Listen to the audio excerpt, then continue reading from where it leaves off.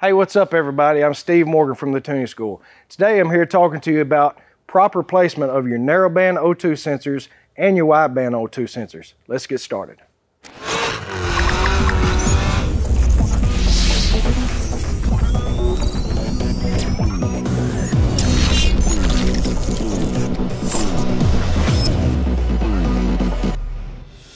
So today we're going to start with tip 1, keeping your primary O2 sensors.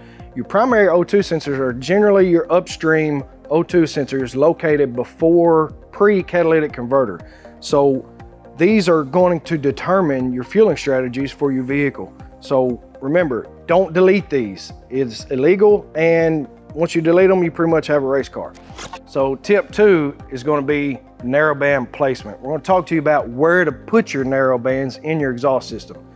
I'm holding here a factory manifold, and the factory provisions for the narrowband sensor is your best bet for this style exhaust setup. You don't want to have to change that. I have here an aftermarket shorty header, and most aftermarket header companies are going to have provisions in the merge collector for your narrowband O2s. That's a great location for them.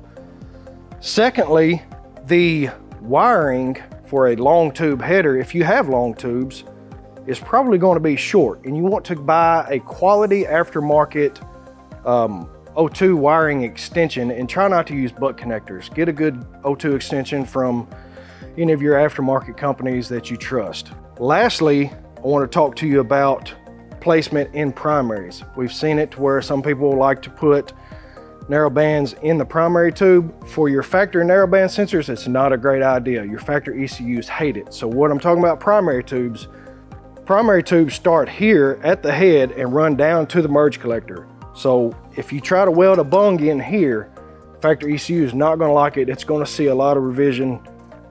It's just not a good idea. So be sure, merge collectors, extensions, everything's going to be good. Tip 3, turbo setups can be tricky. What I mean by that is a single turbo setup can be tricky on your narrowband placement because both banks merge into one to run into the single turbo. What you want to do in this situation is be sure that you get, so let's say your driver's bank right past the collector or right in the collector, and your passenger bank, say if your turbo is on the passenger side, you want to get it before the driver's side merges with the passenger side. That way you're getting a reading on the passenger side instead of where the two banks merge together. Now on twin turbo setups, it's easy. You would run them just like you would normally right in your merge collector because you have a turbo on each bank. So tip 4, we're going to be talking about proper narrowband placement in the exhaust pipe. What I could recommend is a 90 or a 45-degree angle. We have an image here from a Corvette. I want to show you your exhaust comes from the primaries here and runs to your O2s. And in this exhaust setup, you'll see that this narrowband is placed at a 90-degree angle right here. What you also can do is, I can change this and show you that a 45-degree angle will also work. But what we don't want is you don't want to locate your sensor straight down. Let's say here.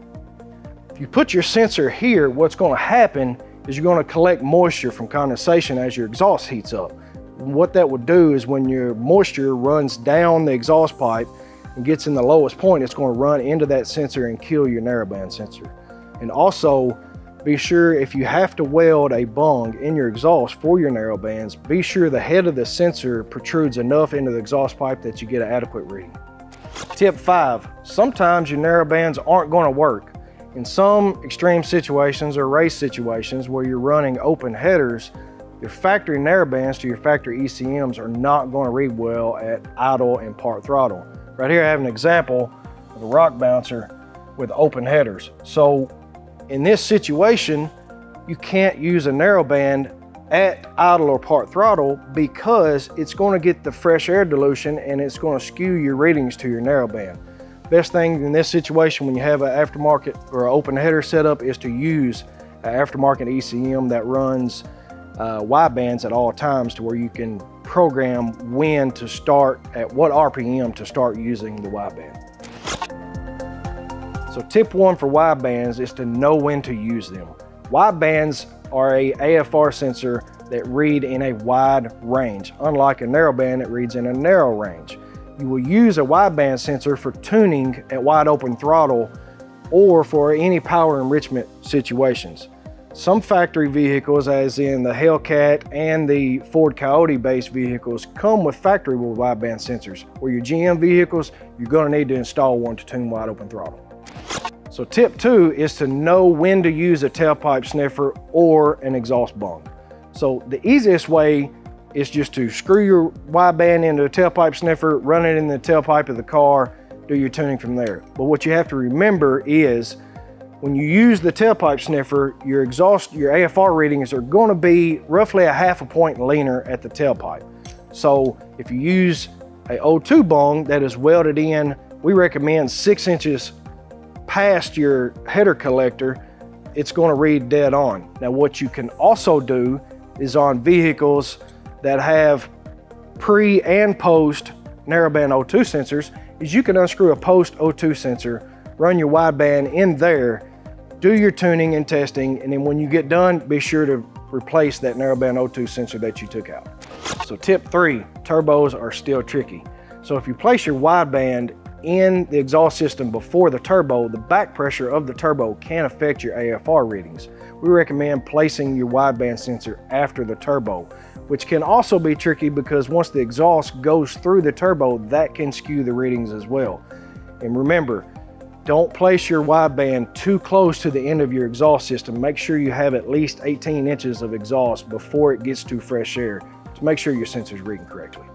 So tip 4 is going to be wideband placement. And like we mentioned earlier when we were talking about narrowbands, it's going to be exactly the same. We have an illustration here of a wideband or narrowband in the exhaust right here. You want to place that wideband 90 degrees or 45 degrees in exhaust, just like your narrowband, so you don't get the moisture from the condensation running down in the sensor and killing the sensor.